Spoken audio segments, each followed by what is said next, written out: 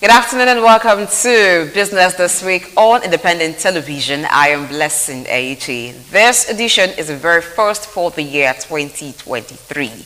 Happy New Year to you. Now, because this year we're hopeful for an improvement in Nigeria's economy, we're not wasting time at all. We'll get into the discussion where we'll be looking at the prospect of Nigeria's economy in the year 2023. I have Benedict Ochagu, who is a business analyst with me here. The first time I'm seeing you in the year 2023. Yeah. Happy New Year. Same to you, Blessing, and it's a pleasure being here. Always a pleasure being here. I would like to host you anytime you're here. yeah, thank you so much. All right, so a few days ago, the president signed the 2023 appropriation bill into law, and we have that bill, that's a budget, 21.83 trillion naira. Out of that, we have 11.34 trillion naira as deficit. Now, when you saw that the bill has been signed, and having to know that there's almost half of it is deficits, what does that mean to you? How do you look at the budget for the year 2023?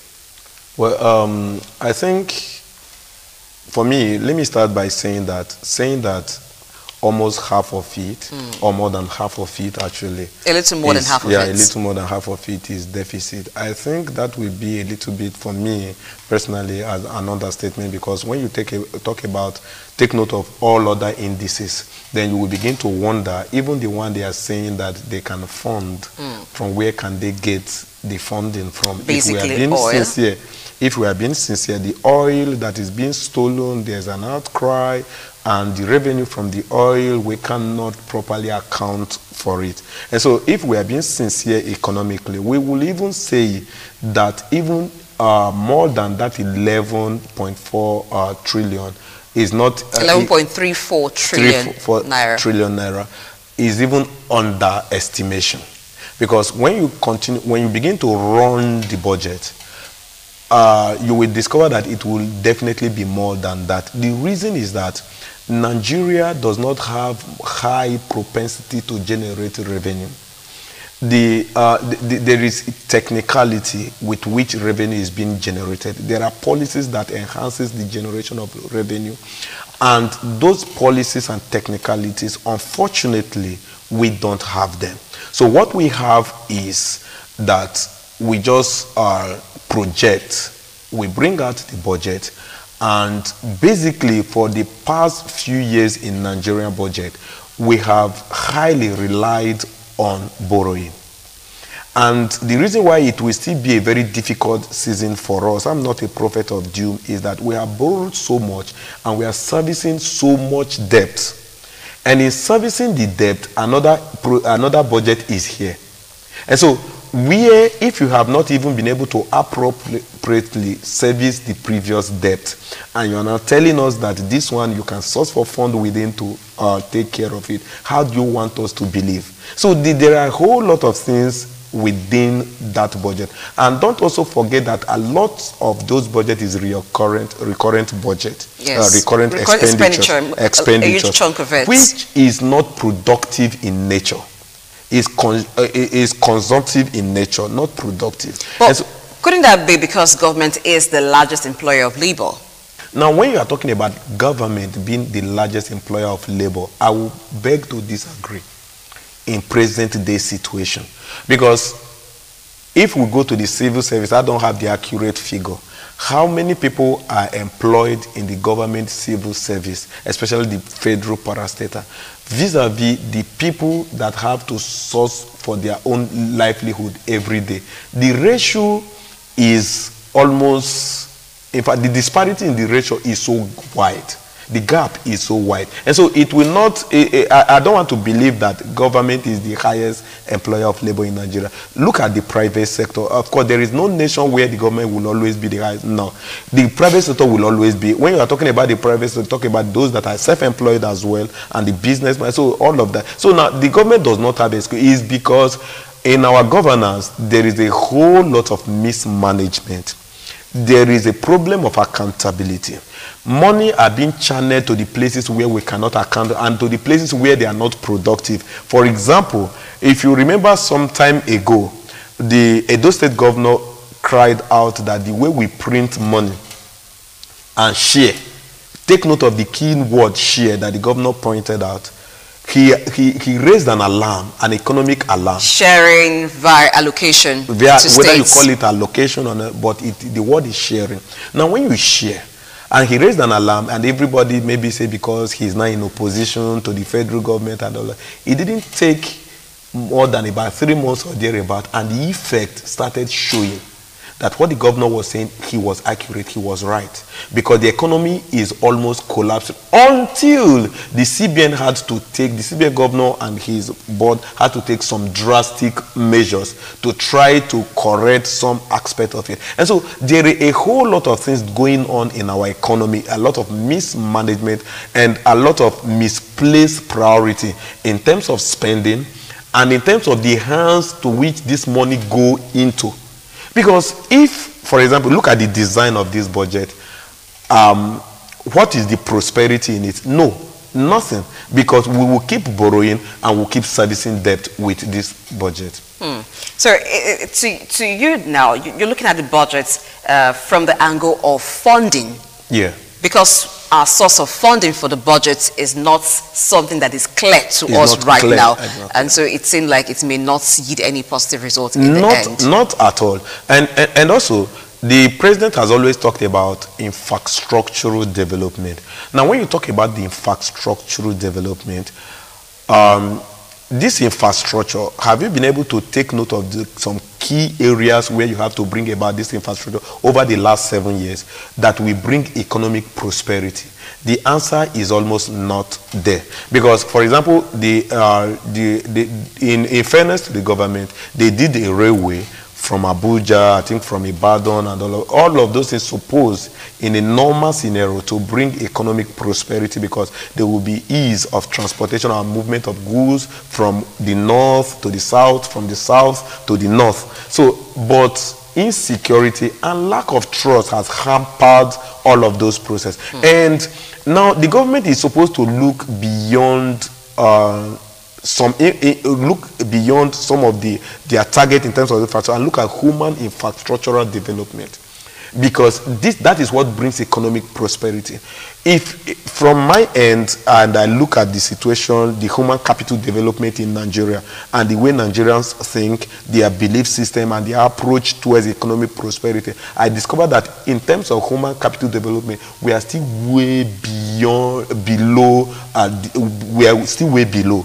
Human capital development level is low, and no nation can thrive, no nation can prosper economically until the human capital, until the people begin to think in a certain way that is economically viable, in a certain way where the people can make their choice, both economically, both politically. And so when you put all of those indices together and look at the way we think and look at even in the corridors of power, the projects they embark on, the people that are being assigned to embark on this project, their belief, their approaches, their antecedents, you will discover that we are only running around in vicious cycle. And that is what this budget, with due respect to those that prepare this budget, that is what it represents. Why prepare a budget of over 21 trillion when you know that you are still servicing debt in the last one?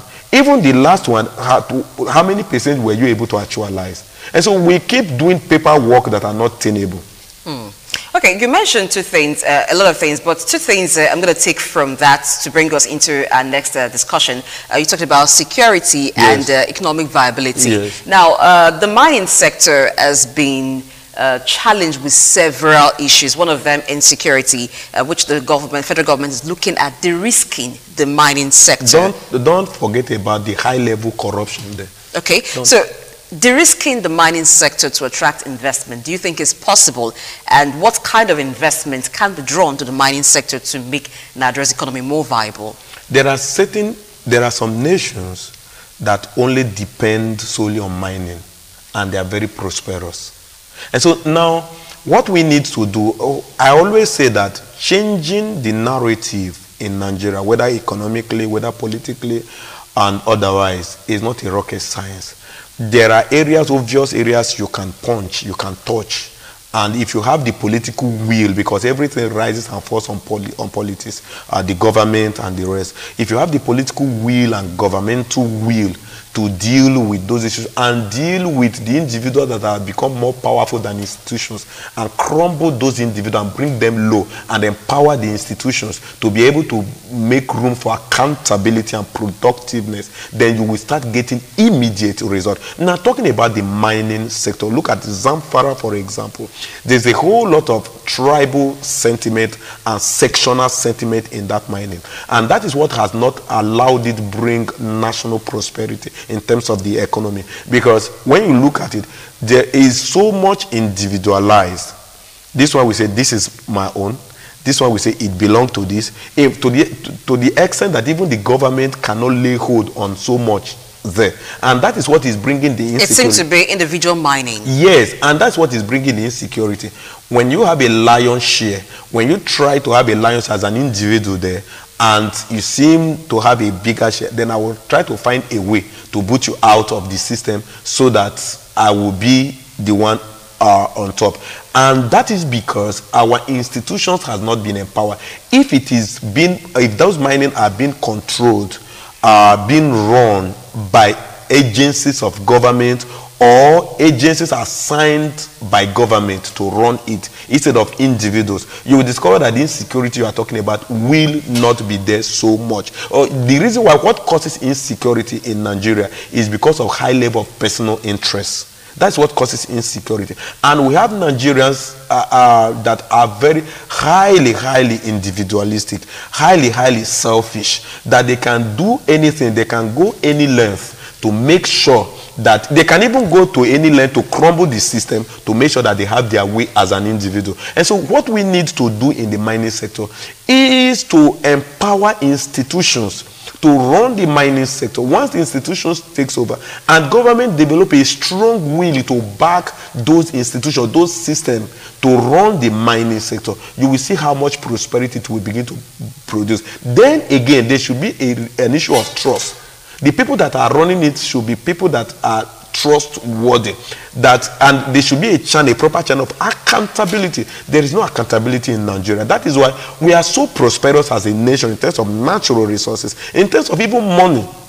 But the problem is that those money goes to places where it cannot be accounted of, and that is the problem. That is why somebody can steal, an accountant general can steal over 100 billion, and nobody notices until maybe after some years. So those are the things, because there's no proper channel of accountability, and that is where the problem is for us. Okay, now 2023, it's a year where a lot of business people will want to perhaps expand. It's the vision of every business to expand, yes. And we'll also have new persons coming into the business circle. But let's look at energy shortage. That's one issue that bedeviled the economy a lot in the year 2022. Coming into 2023, we've also seen, for instance, fuel scarcity, a challenge that crawled into the year 2023. And just yesterday, the president was given, 2 days ago, the president was given assurance to Burundi that Nigeria would assist in terms of energy shortage.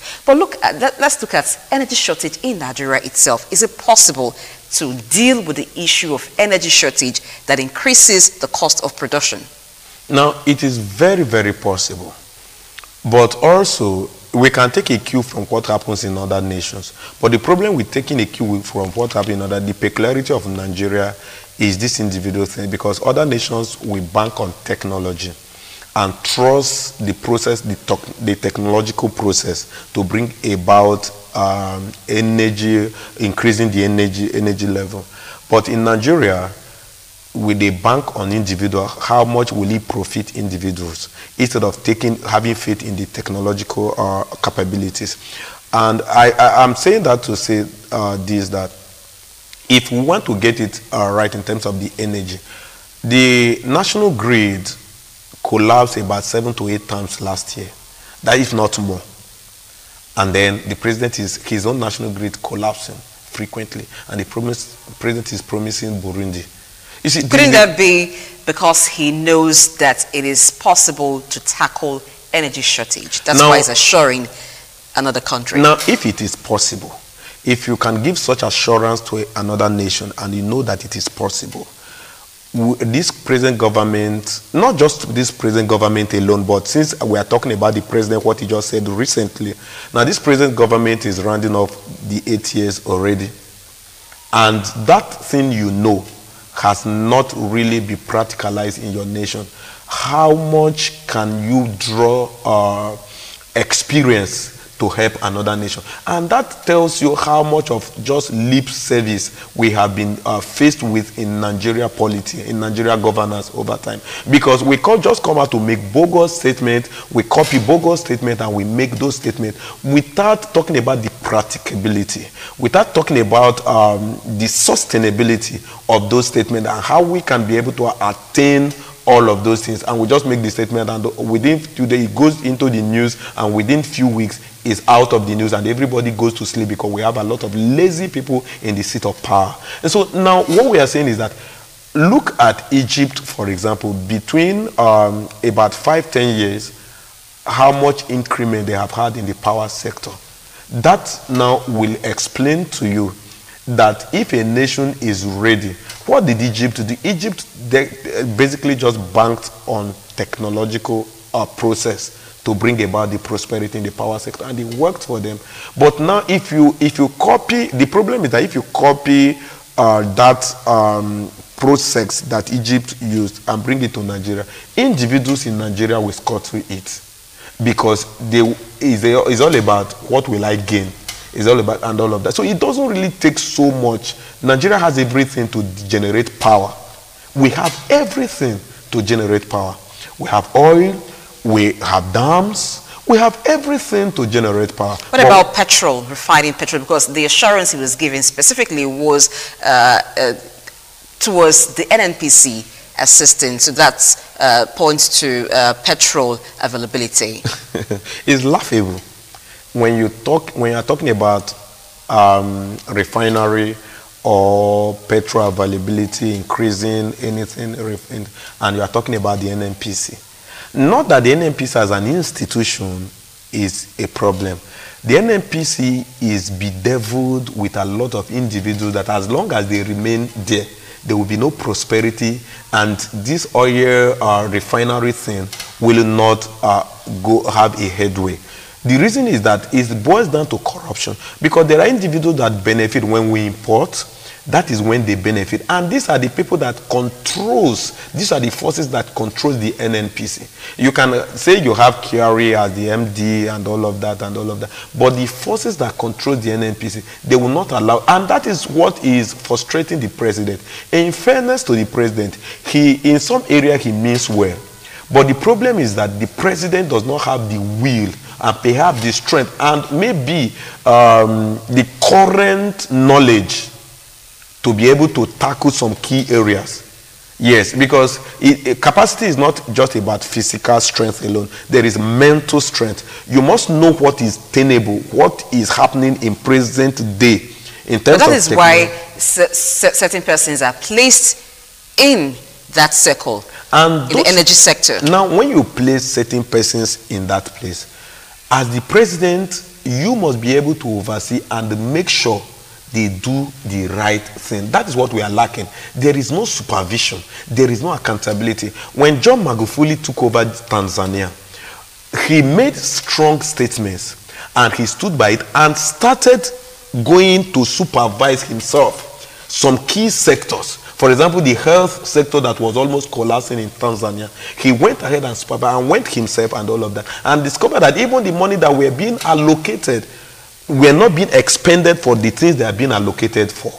And then he had to fire a lot of people and give ultimatum of 2 weeks to fix certain things, and those things were fixed within 5 days because the resources were there, but people were trying to siphon it and sit on it. So what we are saying is that the president has not really done enough in terms of making sure that the people he appoints to do those jobs, does the job and brings a feedback to Nigerians. He may mean well in terms of, so okay, we want to do this one.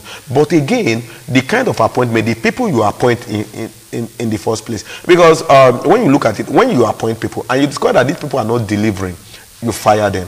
But the reason, what you see in Nigeria is that over the years is that people are not obviously not doing their job, and they remain there. The reason why they remain there is that the president is not supervising. The president is not even getting a feedback, because if you get a feedback over 6 months, 1 year, and you discover that the feedback you are getting will not be able to achieve what you intend to achieve in the next 3 years, you quickly fire. But is it ideal for the president to be the one monitoring and firing people? Shouldn't it be an institutional thing that supervises ministries, that monitors, and then gets feedback from the populace? Now that is what is supposed to be in a Senate climb. That is what is supposed to be. That institutions does those things. But in Nigeria, we have individualized our system. That, for example, there are a lot of things the president do that if it's a system that has strong institution, he will not dare it. You understand? Even the institution, there is an institution to even checkmate the president. That's why the president does certain things and goes away with and gets away with it. And the institution, the individual that make up the institution sees it, that the reason why the president gets away with it is because the institutions are not strong. And even the people that manage the institution have been individual in such a way that they get away with whatever they do, because it's the individual that make the institutions, that runs the institutions. And those individuals must have a selfless tendency that is channeled towards bringing prosperity to the nation. But such level of patriotism does not exist within the confines of our institutions, and that is why we are suffering what we are suffering. If you go to some other system like in United States of America, anybody can be a president of America. But the truth is that even you that is there, you know that you have to play along with the institution, because if you do certain things, you will go in for it, because the institution will hold you even after you leave office. The institution will keep holding you accountable. But in Nigeria, nothing like that. The president can even do anything and get away with it. And when you see that the president does anything and gets away with it, even the National Assembly, they do anything and they get away with it, then anybody can do anything. That's what is happening. You're saying hypothetically, when there are no institutions to check people, it makes people individuals very powerful. Very powerful. That's the problem we have in Nigeria. Individuals has become more powerful than the system itself, than the institutions, and than the Nigerian as an entity. Individual has, that is why some will tell you, somebody can get up and tell you that I am richer than so and so state. He says it, nobody checkmates him. There's nothing wrong with an individual being richer than a state. But nobody checkmates him. How come you get so rich that you are richer than a state? Nobody checkmates the last 20 years, the last 50 years. What have you been doing? You understand? Nobody brings, and anybody can just get up and say, if because of this, I can fire this, I can do this. And nobody checkmates. So do you have the constitutional power to do it? So a system of checks and balance. It's not there. Individuals has become so powerful. And that's why you see that even in the political terrain, the case of I endorse this and I don't endorse this is because individuals has become so powerful. In a natural system, it's not supposed to be by endorsement that people win elections, but because individuals have been made so powerful. And that's why the case of this one has endorsed this and this one did not endorse this become an issue for discourse. If it's a system that the institutions work, we will even be talking in the political thing, we'll be talking about the INEC. You understand? And if institutions work, the president cannot come and tell you I will deliver free and fair elections, because it's not in his power to do that. It's the institution that's supposed to be talking about that. But because it's about individuals, so that is it. If an institution work, the CBN governor cannot do certain things he has done in the past few years. He cannot do it. For example, a serving CBN governor went to buy form to become the president, even when you are serving as a governor. And there are a lot of things we cannot say here that he did. That if his son is working, he will be held accountable. Not that you will say that he is guilty, but he will be held to account for why and how he got to do certain things and take certain decisions. Now, the FRS, looking at ease of doing business, the FRS has said that in this year 2023, getting tax clearance will not be a difficult issue. It's going to be something that takes hours, going to be automated. How does that feel? Now, I think that is normal. That is what it's supposed to be. Because that's why I started by saying that our revenue generated propensity is very, very low. If this is when this FRS is talking about tax clearance. Tax clearance and all of that. Well, we can say it's not too late, but it's a bit late. That will now explain to you how serious we have been in terms of generating revenue. Maybe they are just waking up right now. And so, because if it is not automated, if somebody will have to get tax clearance, will take days, weeks, then it means you that want to collect the tax, you are not serious. You don't see it as a serious business, because that is what helps other system. Tax is a serious thing because it is one of the highest means of revenue generation.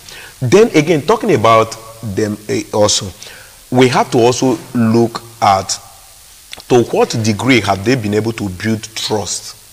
If I'm paying tax, for example, because that's why let me just be very candid with you, a blessing. Nigerians don't pay tax. Or do you mean some Nigerians do not pay tax? Yes.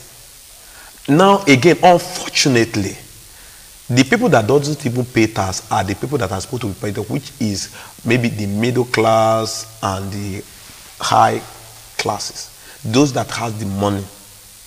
They're very rich. The very rich don't even pay tax, many of them. The reason is that when you become rich, you become so powerful as an individual and that you can control the institutions. And because of that, the country keeps suffering and keep borrowing. And so if the FRS is saying now that they want to wake up then and become serious, then you can see a lot of prosperity. But when the tax is even collected, to whose hand does it go? And when it goes to those hands, how much level of accountability? Because if I want to go and pay tax, for example, I will look at, if I want to be faithful in my tax payment, I will look at the ones I have been paying. I travel along the roads and there's no road for me to even drive through. I go, maybe I go to the airport and the airport is as dirty as anything. So the use of the tax paid. Yes, okay. The outcome. You understand? Because you have to bring about outcome for the people to trust to continue to do it. Now we talk about the outcome and we talk about basically the powerful, the very, very rich. Expanding the tax nets. Yes, okay. The very, very rich should be made to pay tax. Because if there are a lot of stealing in Nigeria, and which I'm not excusing, but if you steal and those stolen things, you pay tax out of them back to the government appropriately. And also maybe, for example, you invest it back in the system. But the problem is that after stealing, they go out to invest it and the white keep clapping for them and doing lip service and collecting the money. Maybe after they have used it for turnover for some time, they will return some and say it's Abacha loot and all of that. So the West is benefiting more from our resources, whether directly or indirectly, more than we that owns the resources. And that's why we keep borrowing from them. Actually, the money we borrow from them sometimes are actually our money that they took, whether directly or indirectly, either our oil that we go there to embezzled funds. Yeah, embezzled funds, and also our oil that we take there to refine. And when they refine anyone they give to us, and all of that, and then they make so much money. And when we are broke, almost broke, they call us. In fact, sometimes they can beg on to give us loan, because in giving us loan, they further enslave us and make sure that they keep on siphoning us and all of that. But we don't have smart leadership that will be able to sit down and say enough of all of this. To say we do not have smart leadership, wouldn't that be not giving credit to administrations even before this one and this current administration in several other areas? Now look at it. The evidence is clear. You know, when we talk, the evidence is clear. If we say we have smart leadership, what is the result? For example, we had to some level smart leadership during General Olusegun Obasanjo's presidency. Yes. And what was the result? The result is that our debts were cleared. The economy surged. And the prosperity was evident. And so now, if you are trying to tell me that Benedict saying that we don't have smart leadership now, that will now show me the result. If you say we have smart leadership, where is the result? The result indicates, what I'm saying is not just a mere word, it's an indication that is coming from the result on ground. The result on ground indicates that the leadership is not smart. Well, I would need you to maybe use another word to say smart. We could look at other areas that the Nigerian government is actually, the agricultural sector anchor bearer scheme that the federal government came up with. Yeah. What about But- the e-Naira that the CBN launched? What would you call all of this? Now, when you talk about, let me start with the agriculture you are talking about. If you are talking about the agricultural scheme and all of that, we have been talking about we have to produce our own food, we have to stop importation of food and all of that. And now, presently, how much is a bag of rice? Because I use rice because it's a commodity that almost everybody can relate with out there. How much is a bag of rice? How much is a paint rubber of Gary, like we call it here? But you mentioned earlier that the president could mean well, but you could have persons who are not doing the right thing. There are stories, there are reports that some persons keyed into such scheme when they were not indeed farmers. Yeah. Could that be the reason why there are no significant results in that outside sector? the studio, on individual level, I've criticized it. And no thanks, because sometimes you discover that you find more of that maybe in the southern region, because you will discover that people will just go get some of those funds and use it to buy car and be driving around. So what would, in one sentence, what would mean smart leadership in 2023? Now, leadership that is production inclined and accountability driven. Okay. Yeah, accountability driven. That people are made held accountable for their office, for their actions, for their words. That is what leadership. See, once we get it right, in terms of, because sometimes the government has tried to do a lot of things about citizens' participation, doing the right thing as a citizen. In social study, which we did in secondary school, culture does not flow from bottom to the top. Culture flows from the top to the bottom. Okay. That is the natural phenomenon. Once we get it right in terms of leadership, you will see things falling into place, because you know, even as an individual, a follower, for a citizen, you know that if I beat traffic, for example, there is nobody I will call that will make me not to pay the fine. You understand? You will stay on the traffic, because there's nobody. But the reason why people beat traffic, the reason why people drive one way, the reason why people don't pay tax, is that when you beat traffic and is a call, only a phone call, I say release him and let him go. So accountability. And, yes, and the person that beat traffic, because Nigeria has a lot of ways to generate revenue, because a lot of Nigerian citizens are very lawlessly inclined. They can beat the law, and so those a very great revenue generation means when they beat the law, you pay the fine, and the fine goes to the government coffer, because Nigerians find it easier to pay fine than doing the right thing. And when you take advantage of that, you make more money. But we don't have smart leadership. We just have people who are so individualistic. Again, the use of the word smart leadership. We didn't have smart leadership. I think you need to retract that. That's the nicest word. It's a nice word economically. Maybe you could say better leadership. I don't want to say better leader, because you can be presumed to be better, but not be. It's smartness that brings about this prosperity. Other nations we run to, they are smart, not that they are so perfect. No, there are corruption in every nation, but they are smart about it. There's no nation that is perfect. So what's your idea of that's being smart, leadership being smart? Okay. Now, when I say leadership that is being smart, is a leadership where institutions are being empowered, and the people that are appointed to head those institutions are appointed based on competence, and this competence based on competence and national development. You understand? Not that you just pick anybody out of tribal, sectional, religious sentiment and all of that. But because all of those things will only develop individuals. But if you want to be smart about it, you go for the hands that, because nobody cares. If, for example, you go to the market and buy a bag of rice for 5,000 or for 7,000, 10,000, nobody will care about who is the minister of agriculture. Okay, no. So basically what you're saying is building institutions that delivers and brings about national prosperity instead of individual prosperity. That's what we're talking about. Okay, thank you very much, Benedict Ochagu, for being on the show today. He's talked so much about having smart leadership in his words, what he wants the leadership to do is to build strong institutions that deliver prosperity to the people. We hope to see that in 2023, as we hope that Nigeria's economy would improve. And for the deficits in our budgets, we do hope that since the federal government, Ministry of Finance, specifically says it will be sourced from domestically and foreign, from foreign sources through bilateral and multilateral loan drawn downs. Okay, we hope to have a better 2023. Again, thank you for coming. Thank you. It's a pleasure being here. Thank you today. And that's it. My name is Blessing Aichi. Bye.